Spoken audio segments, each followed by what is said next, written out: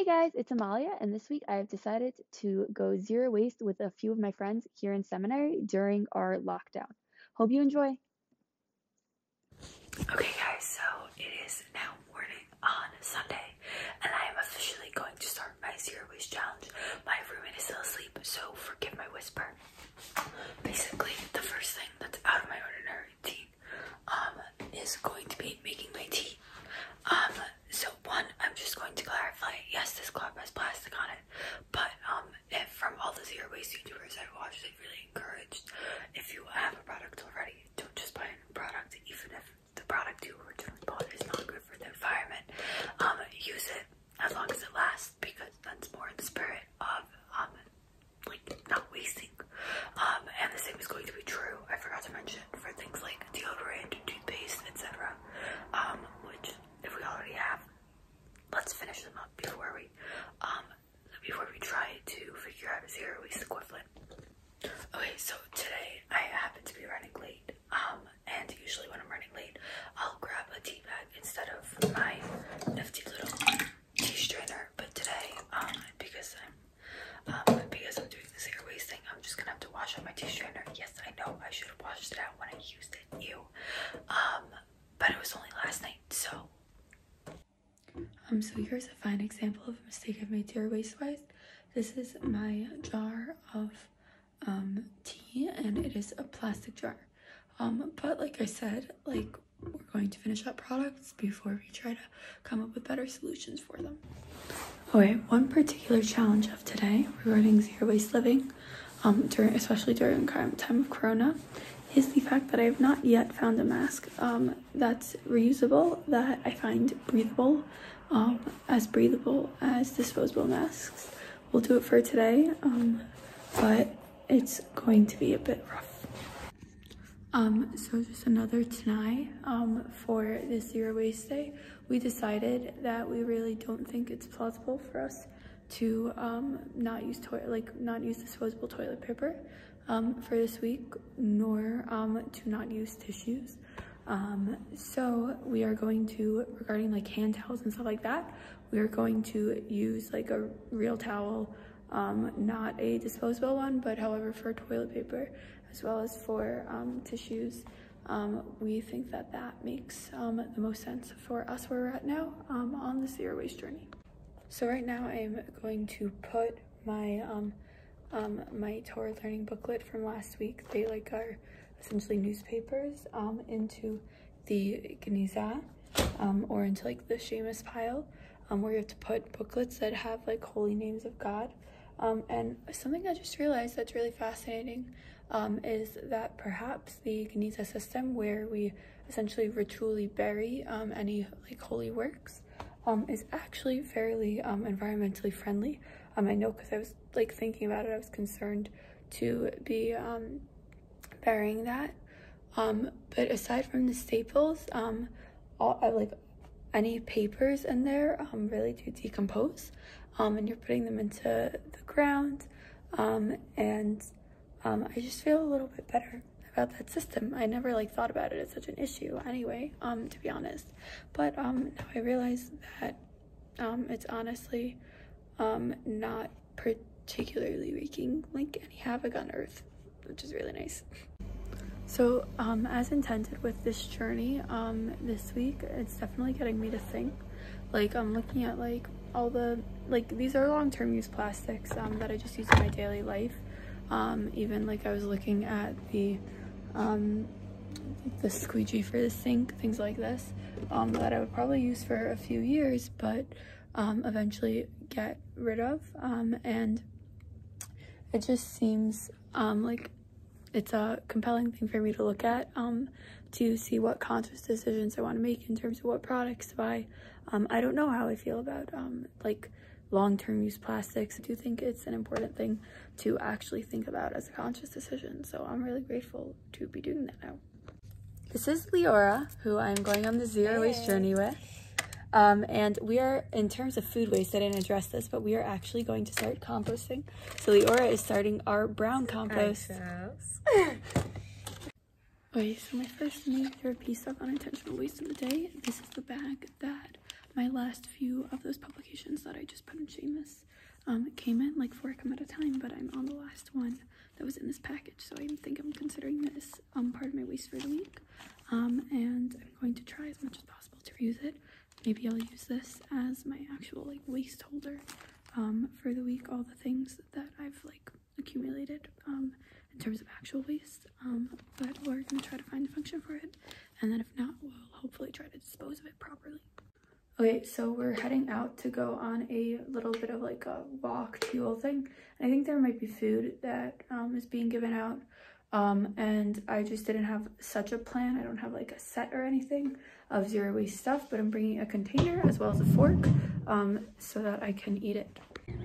So I just got back from Teal, and I just wanted to share that the more like anytime I would do something, like I used my container to drink tea that we were making like on the fire. Anytime I did something like that, people just had questions and were curious and like asked, and I told them. And people really wanted to get involved. People asked if they could like join Leora and me this week in becoming zero waste, and even like we told them about composting. So many people gave me tips on composting. People gave me things to compost, and it's just like really nice to see how people, if you just like open up the option, really do want to help make our environment and planet better. So something annoying about doing this in seminary, I have a bowl, but I lost my meat spoon. So I had to go all the way to the kitchen to get a spoon after I'd already filled up my bowl, forgetting that I didn't have a spoon. So I took a spoon from the kitchen, but it was just a bit of a trek throughout the building, but I guess it's worth it for at least for a week. Like, these are the type of things, like I wonder on a general day, would I take the effort? I don't know. But I do want to become more conscious of it, and like maybe it will also make it a little more typical for me to just go get a spoon, and once it's part of my routine, it's a little less annoying. So this tip is only for people who are ridiculous like me, but there was soup today and there's chicken, and I didn't want to have to wash like a bowl and a plate because that takes time, especially if it was just for one piece of chicken. So I put the chicken in my soup. Other people would probably judge me for this. I also didn't want to wash a fork and knife, so we're going to eat the chicken with said spoon, but it should work. Okay, right now I am waiting for my tea to boil in the kitchen, and I just thought I'd take a minute to explain what's going to be happening later today. That's going to be a very interesting challenge. Essentially, they decided, because we are stuck here for so long, we asked for a trip to the supermarket, and they're like closing the supermarket so we can come and like shop after hours, like sorry, after they close, we are coming and shopping, which is great. But it should be a challenge because I don't have many supermarket options. It's going to be a typical supermarket, and trying to find products that I'm going to need for like longer term to leave here are definitely going to be a bit challenging. I think I'm going to try to do minimal waste. I think this might be a bit of a pitfall in terms of my zero waste projects this week, simply because I don't think there will even be like trying to think in terms of like a butcher counter that I could, if I want meat, that I could get meat with just asking to put it in a container, as opposed to just buying plastic wrapped. I really don't think that will be an option. So we're going to try to play around, see what we can do, but part of it's out of like necessity.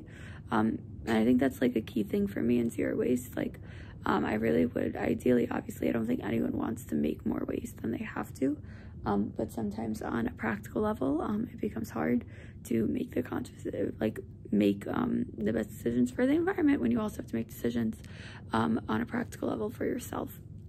So we're going to go on that journey and see what we can do. Okay, so I am now back from grocery shopping, and I figured I will go through my haul with you guys and discuss how I made these purchases. It was really hard, and you won't believe it because that I took time with it, because honestly, it's still a lot of plastic, a lot of waste. I really tried my best. I will say, like, I just needed like I needed food, and I couldn't like just put that off, because I don't know the next time I'll be able to go shopping, because we're in a seger, so like a lockdown. So I'll show you what I bought, and explain the purchasing thought behind it. So for ground meat, I would say this is probably the most challenging thing to find anything remotely environmentally friendly. This is clearly not environmentally friendly. It's styrofoam packing. It's wrapped in like 2 layers of plastic. I honestly can't justify this purchase on that level. I just really needed it. In terms of making food, I very rarely have meat. And it was like I very rarely go to places that have meat, and that's what I had to do. This is some chicken that I again also needed, and this is the packing it came in. There also wasn't a butcher on site because it was later at night, and so I couldn't ask him to chop stuff and put it in a container for me or anything like that. So moving on to yogurt, this was something so frustrating to see as I was shopping, that they did not sell a large pack of yogurt, nor did they sell any options that weren't plastic packaging. This is even more frustrating to me, that in order to buy this, I had to buy it in a box. Like I have to buy both plastic and cardboard. And I just found that like very frustrating, because even in the States, like in my family where we're not that environmentally conscious, we're able to buy like a large pack of yogurt, and they just didn't have that option here. And that was like annoying. So next, there were a few options of nuts to buy. I chose these because all of the options were in plastic, and there weren't any like take for yourself options. But these containers were the most likely that I would use again, so I tried making a conscious decision in what type of container I would use, because I'll reuse it at least like for the remainder of the year. And I genuinely would reuse it, as opposed to like a plastic bag that I'd get less use out of. So I think that's a smarter purchase, and they were relatively equivalent pricing. This is something very bothersome. I need to bake. Like I needed this for baking. And yet they literally sell it in a box, in a plastic container. And it's just like, why?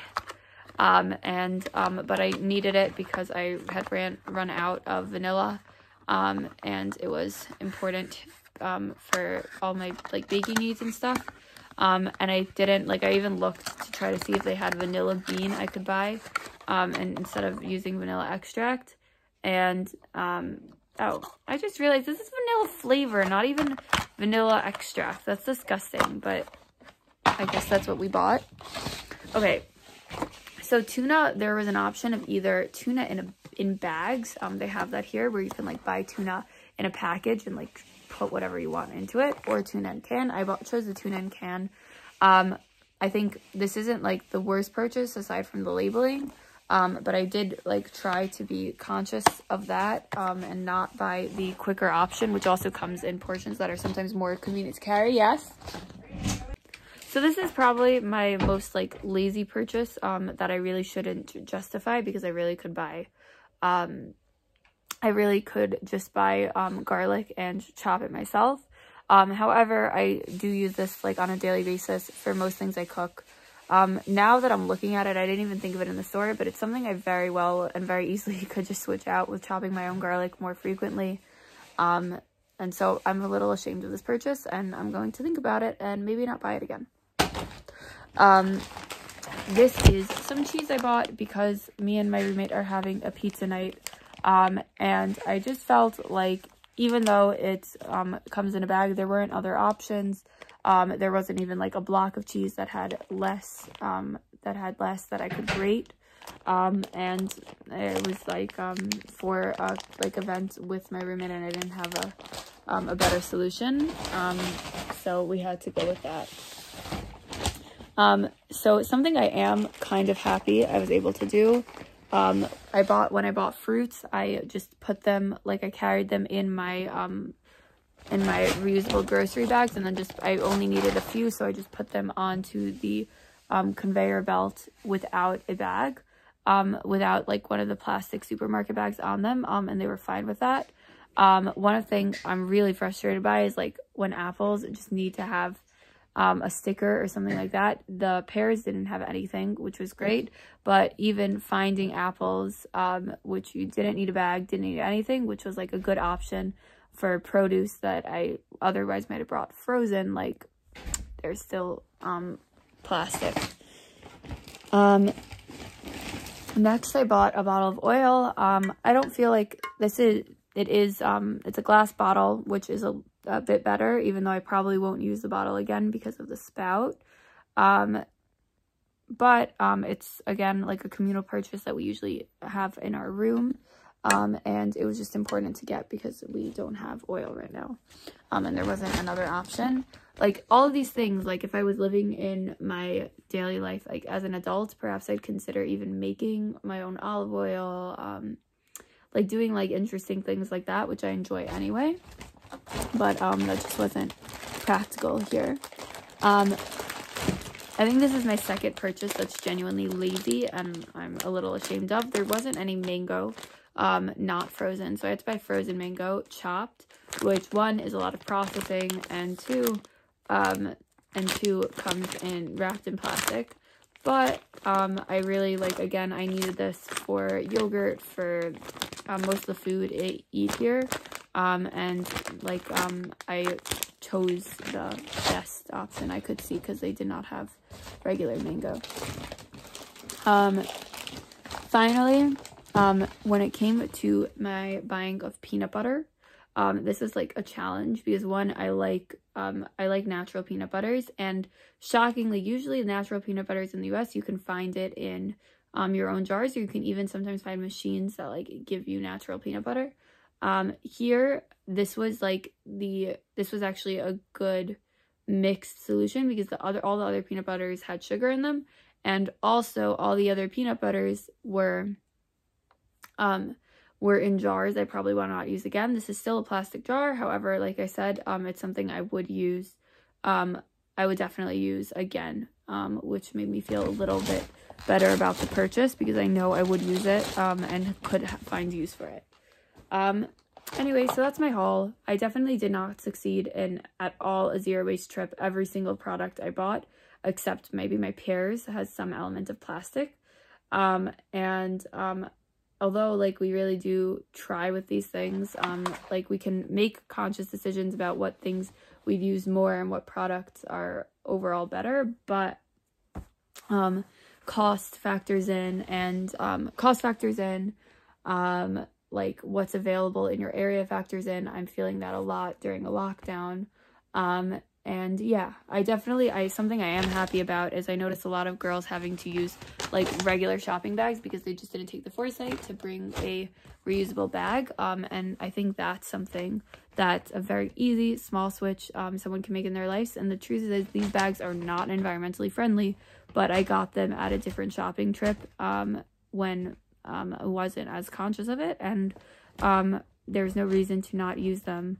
And they still are at least saving like unnecessary plastic that otherwise would be produced. So I'm happy with them. Okay, so it's day 2 of my zero waste journey after my fails from last night, and I'm going to eat. So now I'm going to go grab lunch with my bowl and stolen spoon, and we're gonna see how that goes.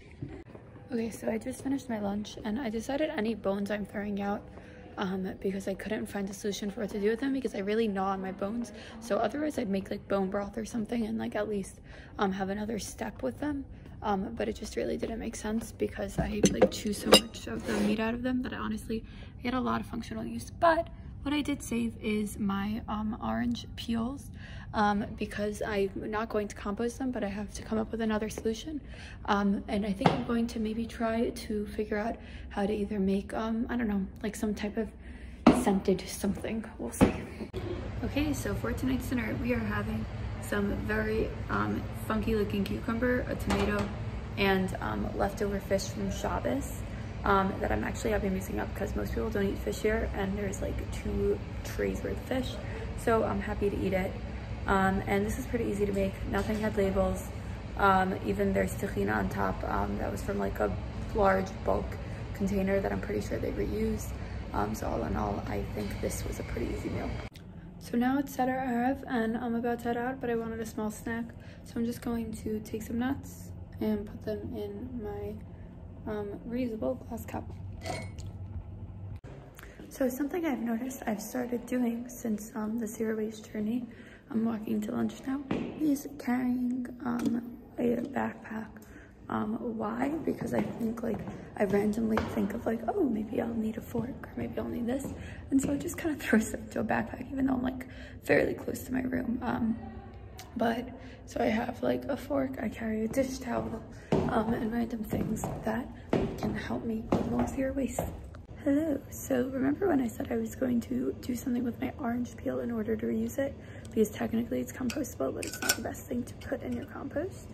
So I was trying to think what I could do with it, and then I remembered something I used to do when I was on this summer program where I'd forgotten to bring my tea with me. And I used to just wash off the orange peels and make orange tea, and it was delicious. I loved it. So we're just gonna do that. I used to also do it with grapefruit peels, other peels, and I really should start doing it again. So now you could literally just put it in like this, but I'm gonna put it into my tea strainer because I don't know, I obviously washed this and I washed it well, but I still kind of think orange peels are a little gross. And you just put in some peel. You can use the whole thing or part of it. I might save this. And yeah, that is how we make it. Hey guys, so today is actually Tu Bishvat, and they got us ingredients to prepare for Tu Bishvat, and we're just going to try to cook as zero waste as possible. Obviously, we can't control what ingredients they buy, but just being conscious of the amount of waste we make. I brought my dish towel with me so that we can use that to wipe our hands and things like that, whereas in most times when we cook, we usually use paper towels. So I think that would be beneficial, and also trying to not use any plastic utensils, which I also sometimes do I cook here. So usually when we cook here, we don't have any measuring cups. So we just use these coffee cups. And we were like, oh wait, we're being zero waste this week, what should we use? And so we just switched to another non-measuring cup. But I think from now on, this is a pretty easy solution. Yep. We just measured out where it goes to in the cup. So we're making sweet potatoes to go into our salad. And in order to do that, we needed a tray. So we're using, and we don't have any dairy foil, non-foil pans. We only have meat ones here. So I'm moving all of these breakas into a reusable carton. Okay, so fun story. So we took out the breakas, but the pan's kind of gross on the bottom from the breakas. So we actually have to use a sheet of parchment paper, which is whatever, but because we're doing our best with minimal waste with this meal, but what can you do? Okay, so basically as we've been doing this project, we have been collecting all of our garbage to see what waste we generate. Even preparing for a holiday that has become known as a bit of an Arbor Day here. So let's take a look. Okay, let's analyze. So we have 2 metal cans. This one has paper also. So that's 2 pieces of garbage. Now the part is to analyze what we could potentially do with this. Now the part is to analyze what we could potentially do with said garbage.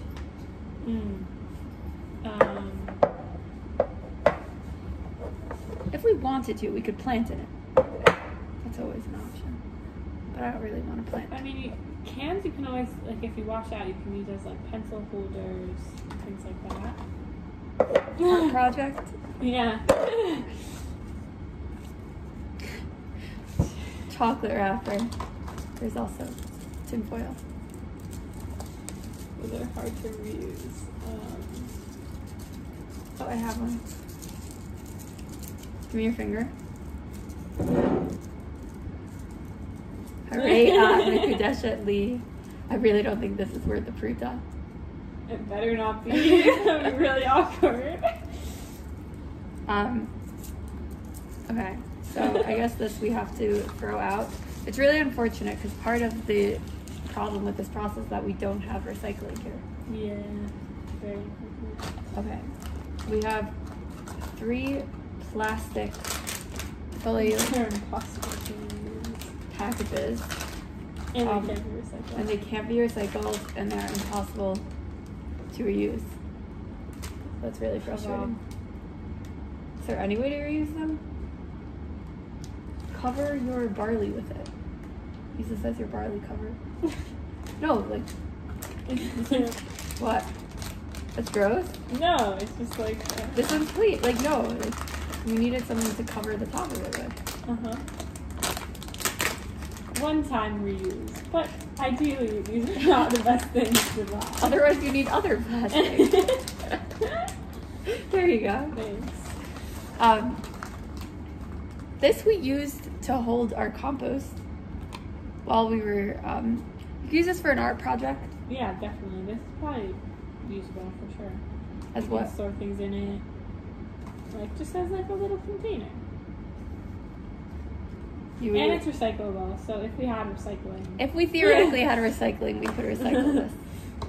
This is the cover of a Skippy peanut butter, which, yeah, I don't know what to do with it.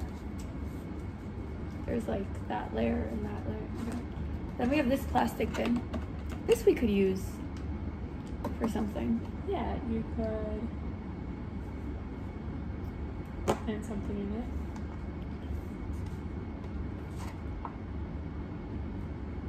Do we have any functional use for it now?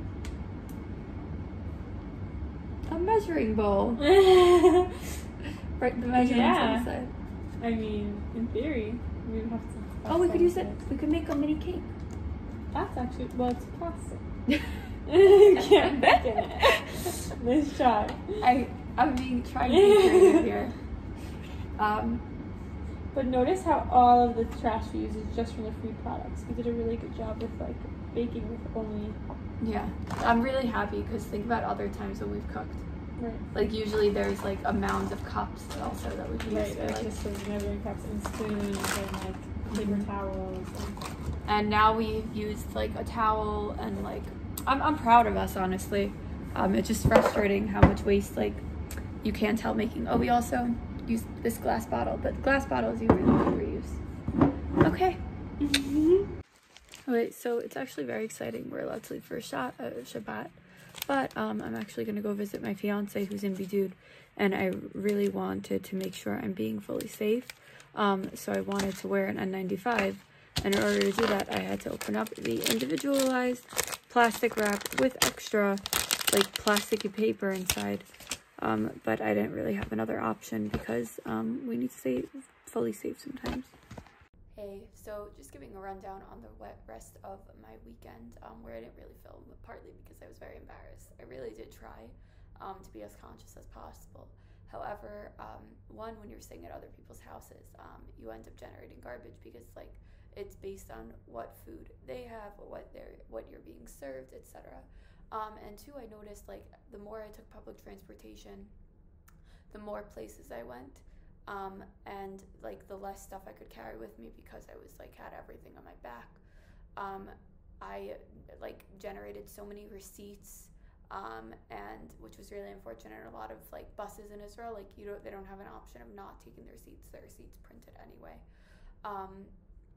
And yeah, it was just like kind of eye-opening to see how hard it was to travel while generating zero waste, even something as simple as like taking a bus. Okay, so mission partially completed. Maybe I went with zero waste for a week, minimal waste, a little bit more than minimal waste. I really did try though, and that's my goal of what I want to try to do in my general life. Just be more conscious of the waste I'm making and figure out when there is room for a better solution to use it.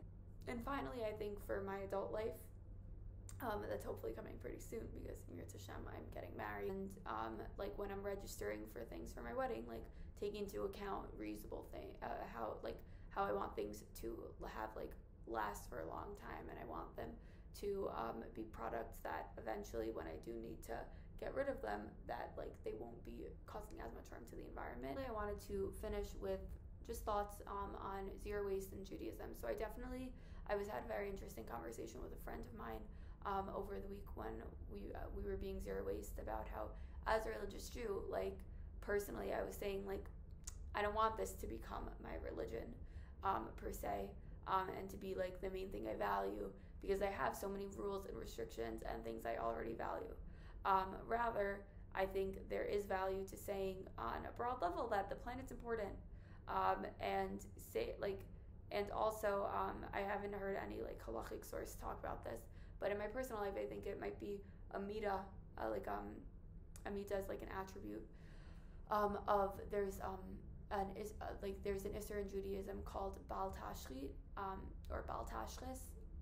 It's to deliver, specifically it's like the specific mitzvah is regarded like fruit trees as we came into Israel, and like not cutting them down. But the broader commandment, people use it to refer to food waste, to refer to just wasting products that you don't need to waste.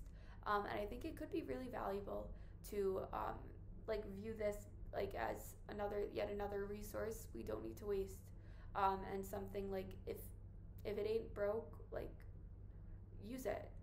Okay, thank you so much for watching. I hope this was an interesting video. Bye.